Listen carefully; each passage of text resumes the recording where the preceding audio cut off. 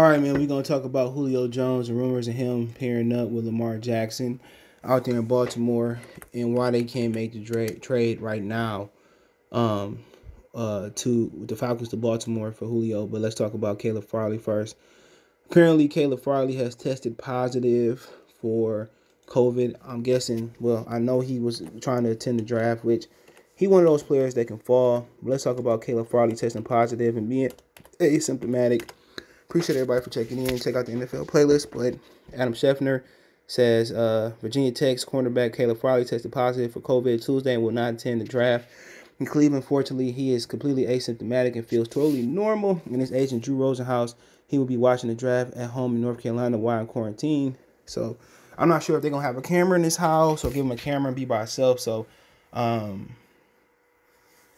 he has a video, and he's saying that I'm not going to let anything ruin this week for me, Virginia Tech cornerback Caleb Farley, on his unfortunate COVID diagnosis. So we had him going in the first round, I believe, yesterday. I think we had him going in the first round. Not completely sure, but I could pull it up, man. But yeah, what's up with him is he probably might be the best, end up being the best corner in the league.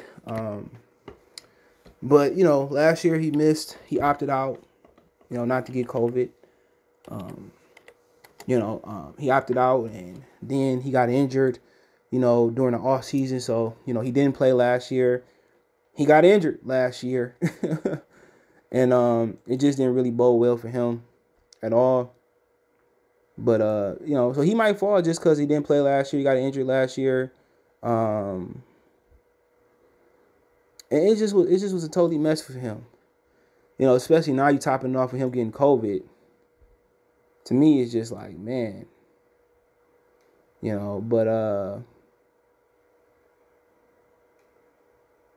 yeah, we had him going to the Bears yesterday, man. So make sure you check out the mock draft. I'll put it in the end screen, but it was the last video we did yesterday. But yeah, I like him. Remind you kind of Jalen Ramsey, height, athleticism, straight line speed. Eventually, he can probably go ahead and make the adjustment to corner to safety as well too, like Rod Wilson, Charles Wilson, a lot of other guys. But definitely a steal. Anytime you can be compared to Jalen Ramsey, if he 80-90% of what Jalen Ramsey is, 70-60%, I think whoever you go to would be good. But he may slide just because of not playing last year, getting injured in the offseason. All right. And then catching COVID. So, I really don't see him getting past the Saints, or even the Green Bay Packers. But, he has that type of ability, great ball skills. If he could be like Jalen Ramsey, I think, man, he might have a great future in this league. I think we all agree. But let's move on to Julio Jones and Lamar Jackson. There's been some rumors talking about that they can pair up. Now, why Julio can't get traded right now is simply because there's a roster bonus or roster issue. He can't get traded till after June 1st. All right. Or I think it's June 1st. So he can't be traded till after May 1st or June 1st or something like that. So the GM that came from New Orleans, Terry Fonta, says Falcons will listen to Julio Jones' offer as they would for any player. So Julio, 32 years old. They kind of in a rebuild. And really, I think for Lamar Jackson, this would be good. But I still would take, for them, I still would take a guy like Cardavious Toney, Terrace Marshall. Give them two big receivers and allow Hollywood to work in the slot. And I think if you can walk away with Terrace Marshall this draft for them, and they can walk away with Julio Jones sometime in the offseason whenever he able to get traded, I think it's good for him. Julio is a big receiver, athletic, can get down the field. And with those bigger receivers, a lot of people don't know, they get beat up quicker. Smaller receivers usually last more. The bigger receivers, it's a lot of body to hit, and then their legs get tore up, and they just get tore up with all them limbs. But you get Lamar, this type of guy, you add a Terrace Marshall, they easily gonna be better next year. Especially when you telling me now, we getting away from the what's his name, the Willie Sneads. We getting away from the Marquise Hollywood, the shorter receiver, getting big body receiver. And I know Plexico Burress was kind of mad when they got rid of Plexico Burress, and eventually they brought Martavius Bryant over. The dude from Canada, Claypool. So, big receivers help. And Lamar Jackson is in love with throwing to Mark Andrews. So, why not give him 2 big receivers on the outside, let Willie Snead and Marquise Jackson work the slot? And I think it'll work for him.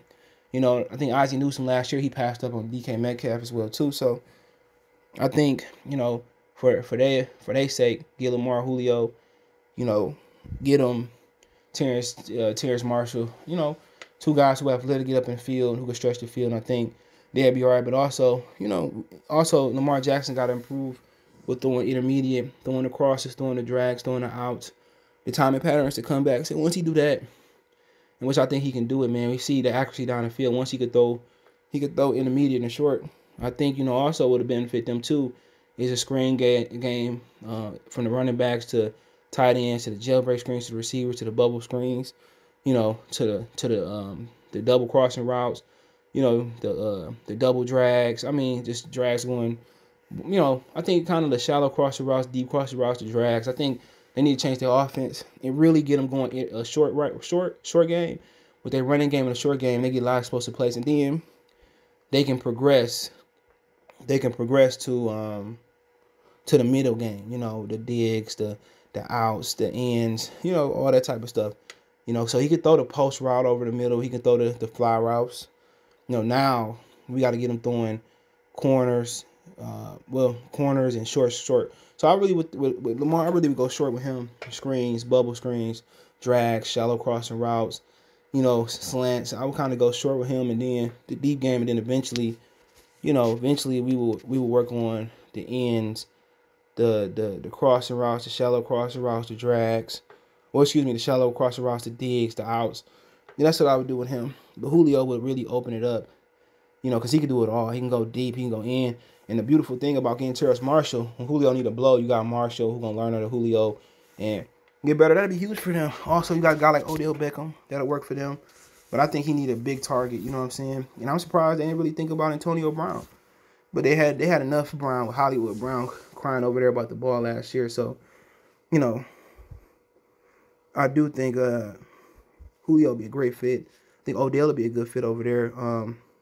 Surprised they didn't go out, Juju Smith turned him down. A lot of the players didn't want to play with him because they don't think Lamar getting the ball, but I think he can, So I think Lamar and Julio will be with the brothers and Lamar Jackson supporters would ask for, and hopefully they win the Super Bowl because I like both of them. But hey, check out the NFL playlist. Let me know what you think about the Caleb Farley situation with the COVID. Let me know what you think about Lamar Jackson and the Baltimore Ravens. The link to being able to trade for Julio Jones. Don't forget, we on Twitter, Facebook, Instagram. Links to the description. Reach out if you have a business question, inquiry, sponsorship, video request. Want to make a donation? Cash App CJ Good 313. Description, pay for the description as well too. Appreciate the love, support.